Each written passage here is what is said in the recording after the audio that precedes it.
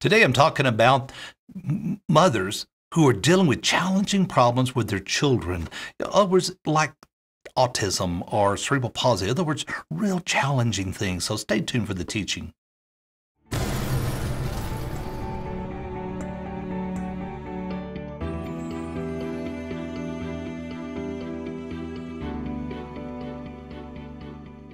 Well, here at Cecil and Lisa Paxton Ministries, we've made the decision that we're going to sow into your life the Word of God. You can go to our website and you can download all of our digital, both the book, both the audio teachings for free. So we're sowing that into your life. I encourage you to take advantage of God's Word for the benefit of your heart.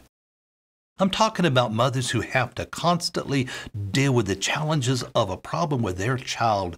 You know, I use a couple of examples of like autism or cerebral palsy. Although sometimes the physical symptoms of those problems can be so severe that it's their child, so they're constantly dealing with it, and it's a challenge to their heart. You know, it's a benefit in 1 Peter 5:7 to cast our cares upon the Lord, to establish our heart to the point that we take significance off of the challenges of life. It's like we love the child, but when it comes to the problem, we separate the problem from the child in the sense that when it comes to the problem, we have no respect for the problem and we stop respecting it, but we still love the child.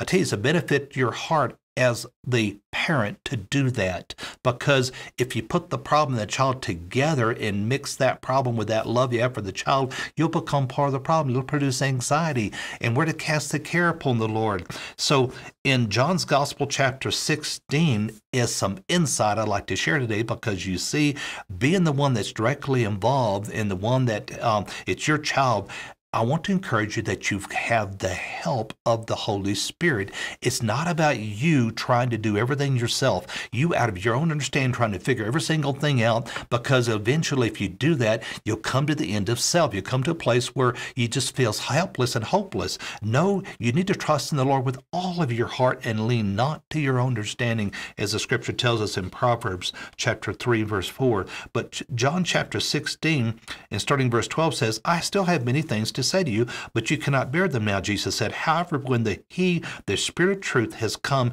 he will guide you into all truth. He will not speak of his own authority, but whatever he hears, he will speak, and he will tell you things to come. He will glorify me. He will take up what is mine and declare it to you. All things that the Father has are mine. Therefore, I said that he will take what is mine and declare it to you.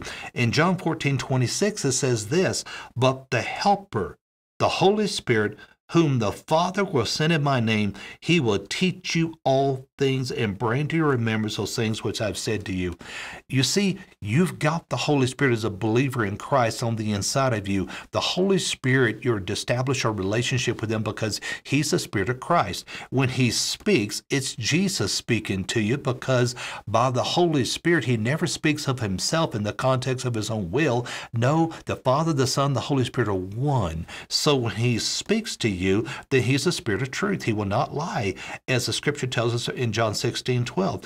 And he'll guide you into truth that is found in Christ Jesus. You see, when you find truth in the problem, that's when you got a heart problem, issues of unbelief being established in relationship to the problem. But when you're finding truth in Jesus Christ and he'll guide you into that truth, then there's freedom. Freedom from the problem, to the point that all of a sudden good becomes to become real in reality to your heart.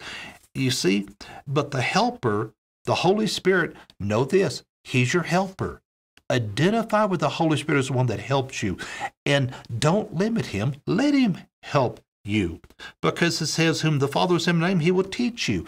The Father has sent the Holy Spirit, Jesus said, in his name. It says he will teach you all things. That is powerful in the fact that it's now in Christ given to you. It's in him, Christ, the authority of Christ, because the name of Christ, because it said in my name, he will teach you all things.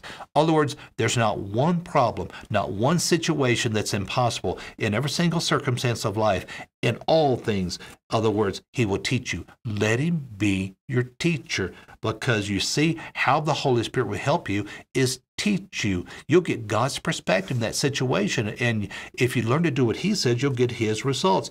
And then he'll bring to remembrance. In other words, those times when it just seems like the weight of the problem's there and it's like, what do I do?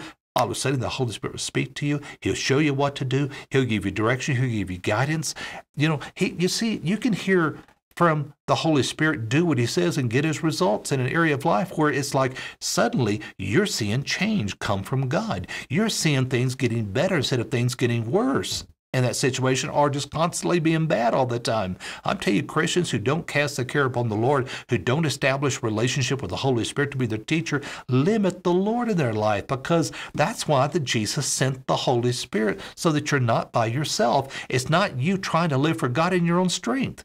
You can learn to trust in the Lord with all your heart and lean and trust in the Holy Spirit as your teacher, because when he speaks, the same as the Father and the Son, they're all one together as your helper, as your teacher, the one who will show you on what to do, because he'll bring things back to your remembrance. I tell you, it's beneficial to your heart, as Philemon 6 says, that the communication of your faith may become effectual by the acknowledging of every good thing which is in you in Christ Jesus.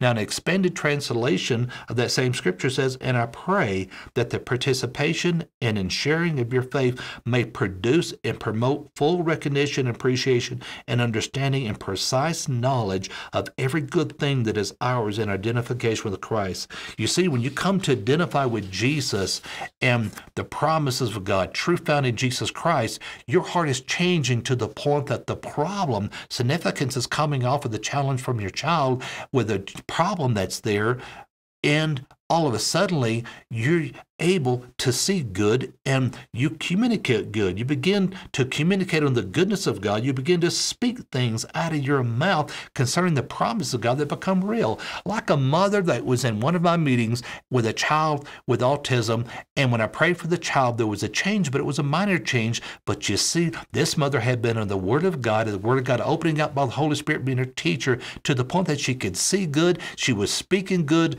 good was coming out of her mouth, but to the point that when that minor change came, she saw it.